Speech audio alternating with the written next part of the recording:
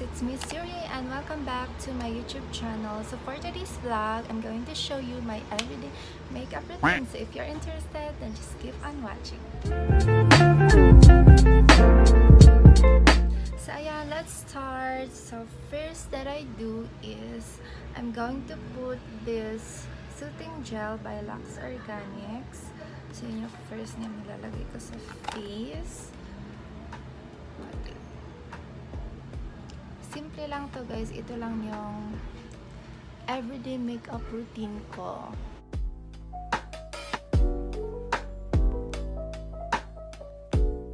Lang naman ako ngayon pero gusto ko lang mag-film ng everyday makeup routine. Hindi ko lang kapag-film kahapon kasi medyo nagmamadali ako.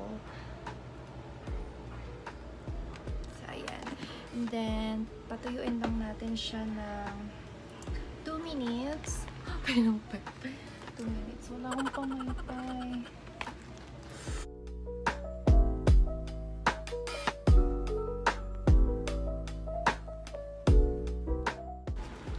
And then after that, I'm going to use...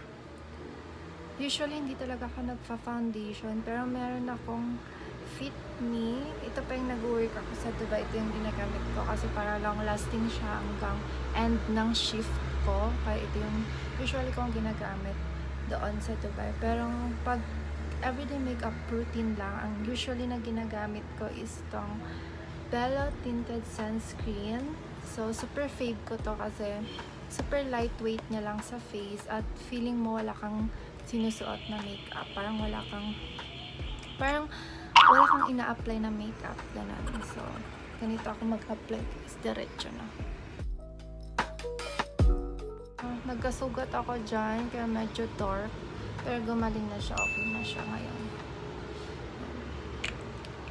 Then, konti lang yung nilalagay ko. Yung enough lang sa face. And then, don't worry guys, kasi na ako kanina, nag-facial wash na ako. Hinugasan ko ng face ko. Very important yun na linis yung face at nakapag-skincare na before applying makeup.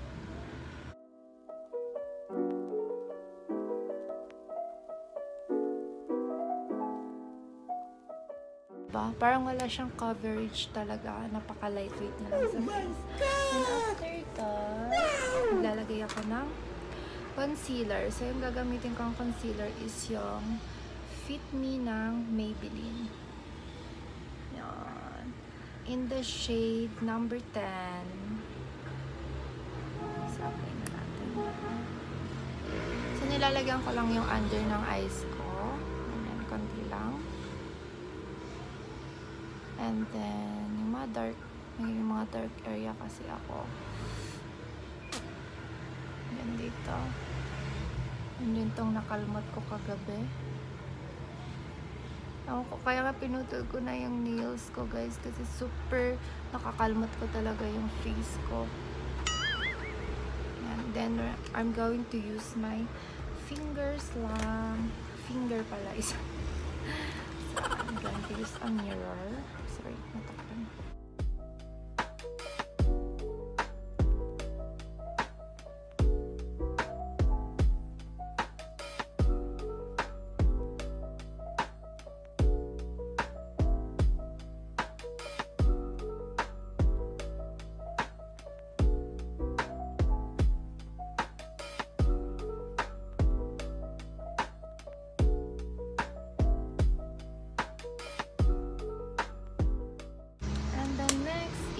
Powder. So, ang gagamitin kong powder is itong Maybelline 24-hour Super Stay. So, yan yung gagamit. Wala ko ng wash. And then, going to do open.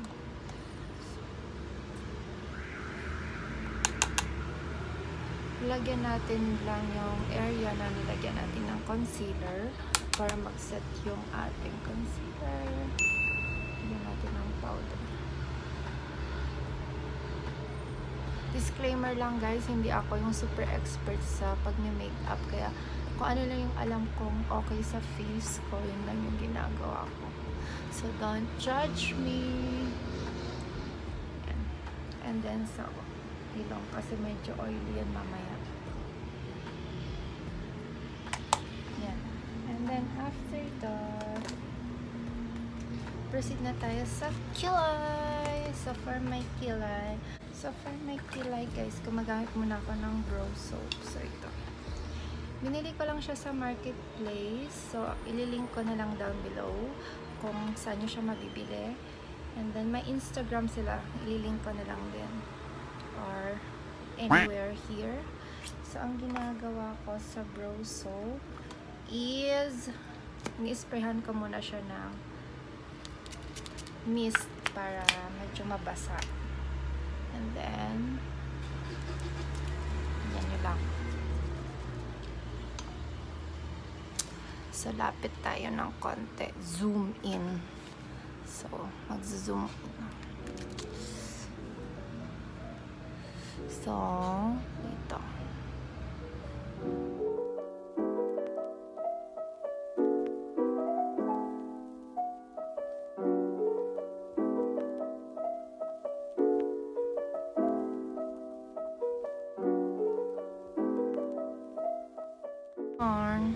And then, diba? Makikita niyo yung difference nila. Wow! And then, dito naman sa kabila. Ay, sorry, natakpan.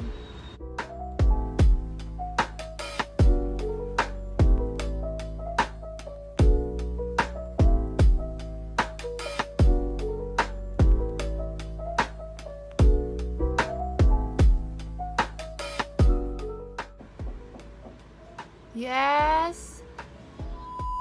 Sorry na cut. So, let's continue. Yan, nagawa ko na siya. And then, after that, much better na gumamit kayo ng pomade na pangkilay. Pero as of now, ito ang meron ako. So, I'm using this Maybelline Brow Ultra Slim. So, in the shade medium brown. So, para medyo magkaroon lang ng kulay since may color yung hair ko. Wait lang. So, yung ginagawa ko is sinusundan ko lang yung kilay ko.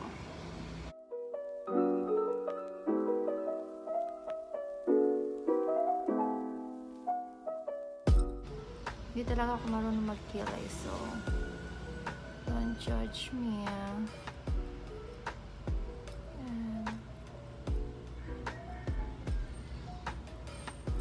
And then, next is sa kabila.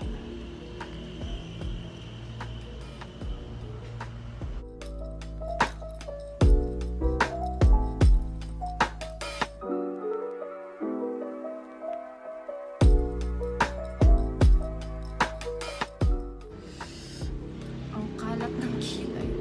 Oh my gosh, super init. Summer na. And then, next is sa eyes. For my eyes, I'm using, meron kasi akong tatlong, hindi talaga ako nag-eyeshadow guys. So, ang ginagamit ko lang is clay blushes, yung ina-apply din sa cheeks. So, meron akong ditong Savannah colors.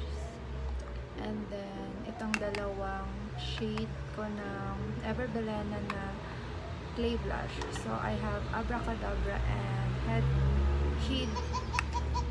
Head Over Heels. Tigasa. And then, siguro ang gagamitin ko is ito, yung super fake ko. Yan. Super luma na siya guys, kasi super tagal na siya sa akin. Ilang months ko nang ginagamit, pero ayan o. Madami pa rin siya. Then, apply lang natin sa eyes. Konti-konti lang kasi medyo pigmented talaga siya. So, ang gagawin ko is para magkaroon lang ng kulay kasi maputla tayo, girl. Pag walang kulay.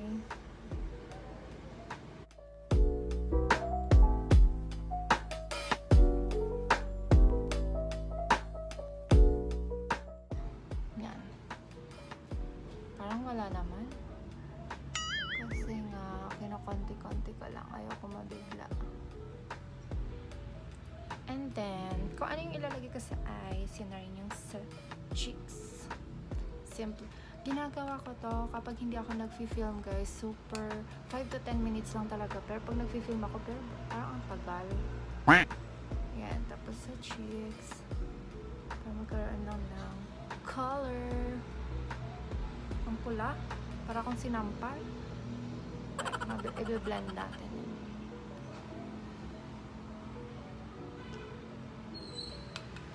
Sa kabila naman.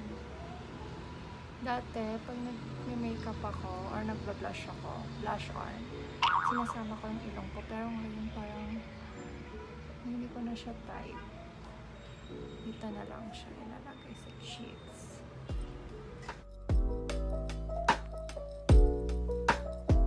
Make sure na malinis ang ating hands. And then sinasama ko yung baba ko.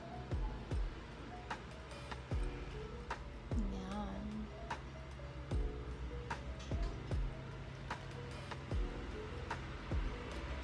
Diba? Parang natural lang. And then, proceed na tayo sa aking lashes. So, magka-curl na tayo ng lashes.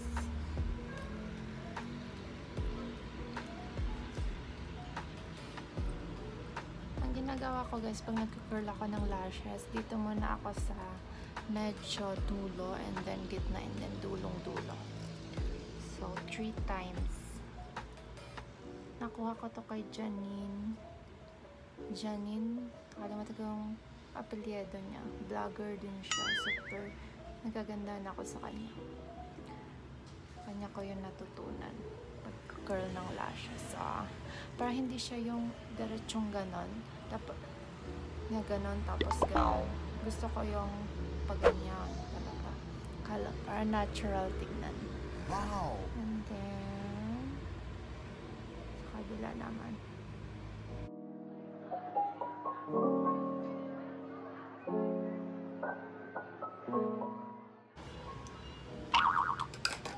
And then next, ang gagamitin nating mascara is yung super fave ko since day 1. Itong Maybelline New York na Hyper Curl Mascara. Ayan. So, paubos na kasi ito eh.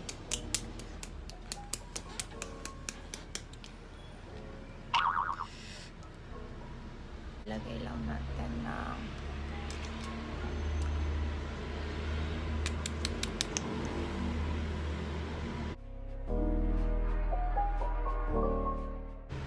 hindi na ako nag-nose line, guys, kasi medyo matangos naman na yung ilong. And saka hindi ako marunong mag-contour, mga ganun. Hindi ko yung ginagawa. Gusto ko simple lang. Ayoko ng super complicated na pag may makeup. Gusto ko yung simple lang na yung magagawa mo siya everyday or madalian. Ganun. Promise, guys, kapag ako yung hindi ako nag-film, super dali ko lang gawin to. 5 to 10 minutes lang talaga. Yan, and then proceed na tayo sa lips. Lip balm lang ako. Gamit kong lip balm is tong Labello. Sa Dubai ko pa siya nabili. Benefit. Yan. By Benefit. Dot.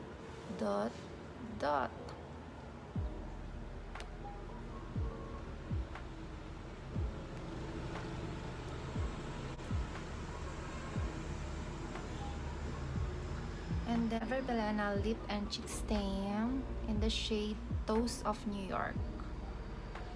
Ayan. Super tagal na din ito sa akin, pero tignan nyo naman, ang dami pa. Lagay lang natin sa gitna.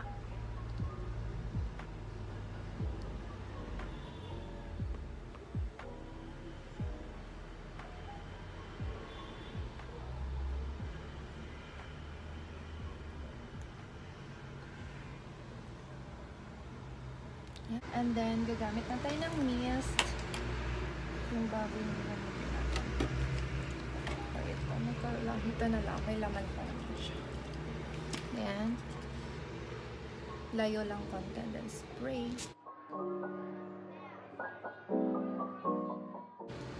Tapos patayuin mo lang ng 2 minutes.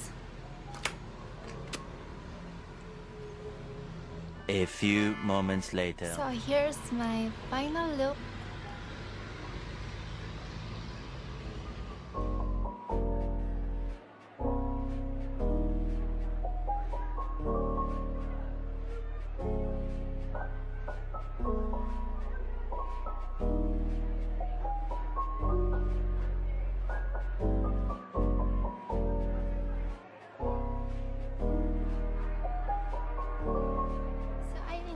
Ganun ko lang gawin yung everyday makeup routine ko.